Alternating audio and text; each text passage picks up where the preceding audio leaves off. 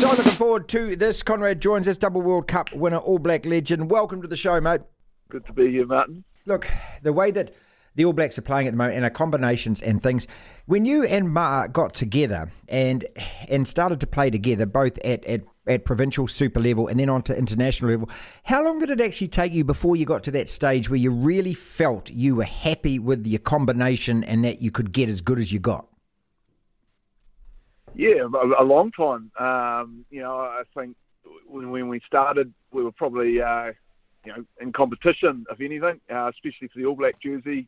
We both probably wanted to be playing 13, and Pana was there at the time as well. So we were all sort of scrapping over what minutes and what spots we could get, and then onto the All Black jersey it was a little bit the same. So it certainly wasn't straightforward, and a partnership as it formed didn't start right away. I think we only started, we obviously started our careers 03, 04, and then didn't play together as a 12, 13 until 08, sort of after the World Cup, and then even then it was probably a couple of years before I still sort of remember the coaches sort of talking to us about not just they had identified us as a couple of individuals who were pretty determined and wanted to do well in our own right, but to help ourselves, we really had to look as to how we could do it in a partnership and help each other out. And that took time, and we'll probably would both say that was something that was happening the whole time. 7 years later, we were still trying to perfect it. When did you feel yourself that you were All Black international level? Was there a time where you really noticed and you thought, yeah, man, I can actually do this on the world stage? I think 2009, I remember that year putting in some really good performances, and again, I suppose feedback from the coaches was sort of telling me not just to, because then all I was trying to do was hold my spot. You never relax, and I suppose at that time they were sort of telling me, look, don't worry just about being an All Black, be a great one, be a best in the world, which still right to the end I never felt entirely comfortable with. But that's just, I suppose, a bit of my personality.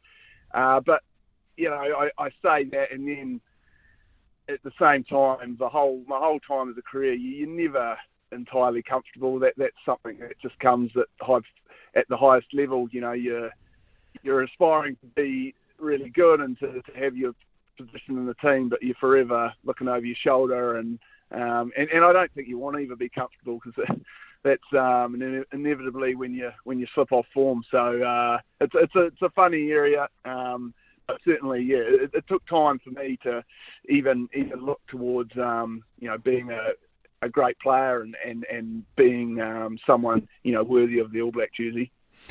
Conrad Smith, All Black legend, with us on the platform. See, people are going to be fascinated in this because you look so calm, relaxed, and looked as though you were born to be there. But the fact that, you're going through different things in your own head and it takes so much time. And it's also interesting to me, you mentioned 2009, because that year we lost 3 times to South Africa. They came here, they just bombed us, and we couldn't catch a bloody cold at that stage. And I remember then we went overseas and we played a test, I think it was against France. We played in white jerseys, and you probably won't remember, but you came off the bus and I did an interview with you, and it was just like we played so well that day. It was almost a turning corner moment, wasn't it? After losing 5 matches that year, it was like, hell, okay, this is what the All Blacks are capable of. Can you remember back then? I remember it very well, actually, and not many other people do. It's probably, on a personal level, it's probably one of the better, it's the best game I've probably ever had in the All Black jersey. Wow. Which is funny because we were in white. But yeah, exactly, mate. It's always stuck out to me, and I think it's in terms of the team, there was a bit of a landmark moment. We had come off, like you said, a disappointing Tri-Nations by our standards. We'd been beaten, and it remains probably, I've said this before, like the one time in my career when we as All Blacks felt like we weren't the best in the world. And that's not an arrogant thing. That's just, we had lost other games. We lost Aussie a handful of times, England. But we felt, if we played the game the next day, we'd get it right, we'd win. Whereas that time against South Africa, they had us. They had our number, and it was tough for us. And a time for a lot of soul searching, and we came out of that, and a lot of guys that were involved sort of talk about that moment is setting up, the next sort of, I don't know, 6 years probably of performance that we always would look back at that and couldn't ever be relaxed about what we were doing and always trying to stay ahead of what other teams were doing in the game. Look, this is what frustrates me at the moment. I feel like a lot of criticism directed at the All Blacks. This is only my view. I feel like it lacks historical context, and it's all clickbait stuff. And the people that are writing and kind of putting this stuff out there are mostly in their mid-20s. And they don't actually apply what needs to be applied, because with you, people think, wow, what a career, 2011, 2015, two of the best All Black sides ever. And yet you go back only a few years, the 2007 loss. Well, I remember the fallout, and so do you from that. And the All Blacks were just in a dark hole. And then 2009. So my question being is, when's the point when the team needs to get consistent prior to a World Cup? That France thing obviously kick-started the momentum for our side then.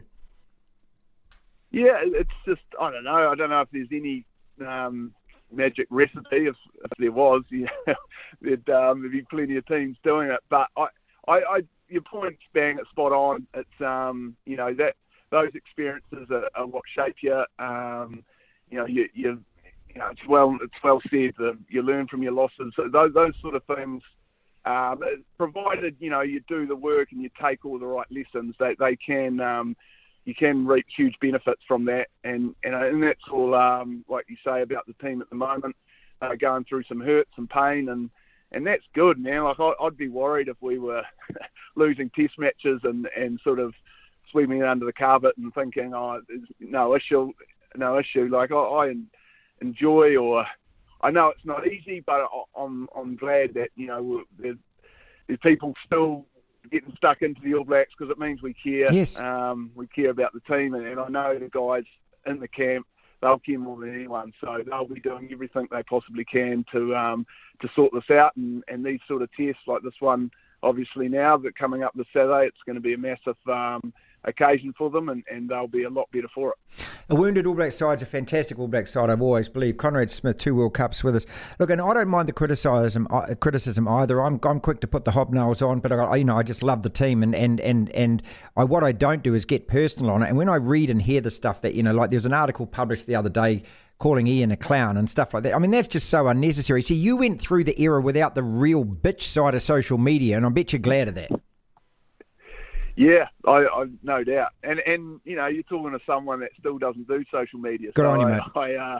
Even at the end of my career when it was becoming so popular, I shook my head and wondered why so many players, got involved in it when all I saw was the negativity and the downside. I didn't see a whole lot of upside, and I still don't. So that's just me. But look.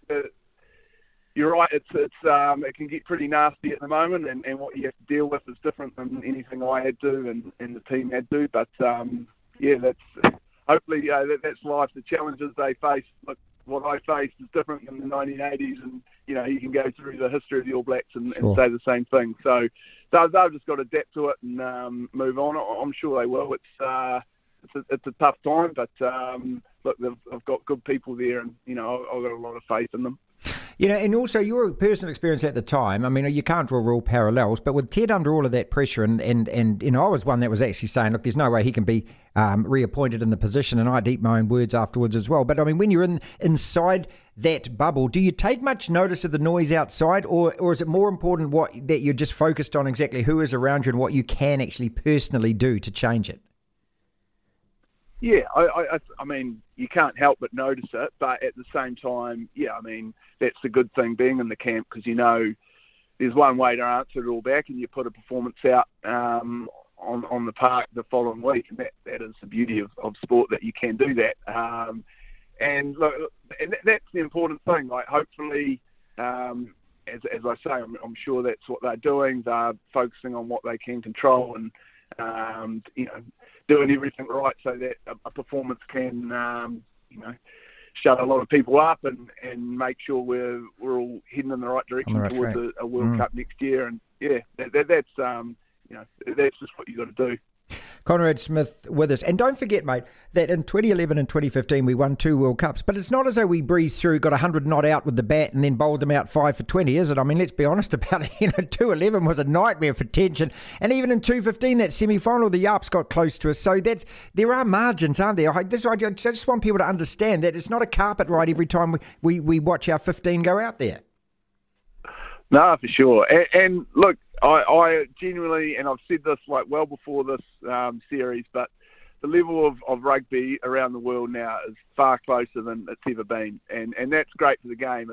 It's hard as an All Black fan because we want our All Blacks to be miles ahead and winning every game or winning 90%. But the reality is, you only need to watch the club rugby around the world, which I do now in my role, and man, the level they're playing at, again, it's not nice to admit sometimes, is on a par with Super Rugby at least. And I don't think you would have said that 10 years ago, or you wouldn't, and that transferred into, I think, the international performances. So what you're seeing now is just a reflection of the rugby getting played around the world, and for things like World Cup, it's great because I genuinely don't know. I reckon there'd be 5 teams. Yeah, I reckon 5 or 6. Yeah, 8. I reckon there's 8 that could make a final. Wow. Seriously. And I never say that before. So, like I say, it's not easy when you want your All Black team to win all the time. But sometimes, like you're saying, you just need to step back and be a little bit more realistic about the environment we're in and where rugby's at on a global stage. Great for rugby, the standard of the teams, but the rules right now, look, the head contact stuff, I accept and I know the reasons why. World Rugby are petrified of an NFL-style lawsuit. You've got to protect the players. You have to protect their ongoing health, all of that kind of stuff. But, Conrad, try and explain to me and everyone else who's a fan, including yourself, mate, this deliberate knock-on yellow card stuff. I mean, I don't know that. I didn't realise that a TMO had ESP, mate. I mean, how the hell do you decide in someone else's mind whether it's a deliberate knock-on? And even Sean Stevenson for New Zealand Māori trying to sort of tap the ball forward. If he catches it, he goes under the posts. But he doesn't get a foot to it, he gets a yellow card. I'm confused about that. Yeah, I want to be careful what I say here. So sure. Obviously, my work now, I deal a lot and I try and represent players on things like this, and laws is one of the areas I work in. And, it's a bit of a bugbear of mine at the moment because I agree and I take what you're saying and what is being said by a lot of, I say, the practitioners in terms of the coaches and players. Like, what is a deliberate knock-on? I'd argue that a lot of what we've seen and is what it's getting yellow carded is not. There's a genuine attempt to catch the ball. That's those are the conversations we've got to have with referees, and the lawmakers, and just get a general consensus. And if there was to be a criticism, in the past and even obviously now, it's that the people at World Rugby and there isn't those conversations happening enough. So look, hopefully, like I say, I am involved in these sorts of things, and we can bring this up and sort it out. And it's not just the knock on; it's what's getting receiving a yellow and red card for head contact and a whole range of other laws. And we want the game of rugby to be, it's a beautiful game. We want it to be enjoyed by everyone. And look, you got to make it easy to understand. And when it's not being understood, it's not good for the game. So it is something we need to sort out. Okay, finally then, so what is it? I know that you're working with players in international rugby, so is it an official capacity? I mean, how does that unfold? Yes, I'm with international rugby players, so we're a player association, so we bring together all our members, obviously. Well, there's about 13 of the unions that have player associations, New Zealand being one of them, and then on international issues, we sort of bring the members and try and represent all the players globally, which is quite a challenge, but, around particularly the laws of the game, that's a World Rugby issue, so that's where international rugby players, we represent the guys and girls who are playing and try and give our input on the laws, but also competitions, the World Cup, Sevens, women's rugby, which is controlled a lot by World Rugby. And, yeah, that's been my role for the last couple of years. I was obviously involved heavily with New Zealand rugby players while I was here, and it's work I enjoy, so it's been good taking the boots off and still being involved in the game in this capacity.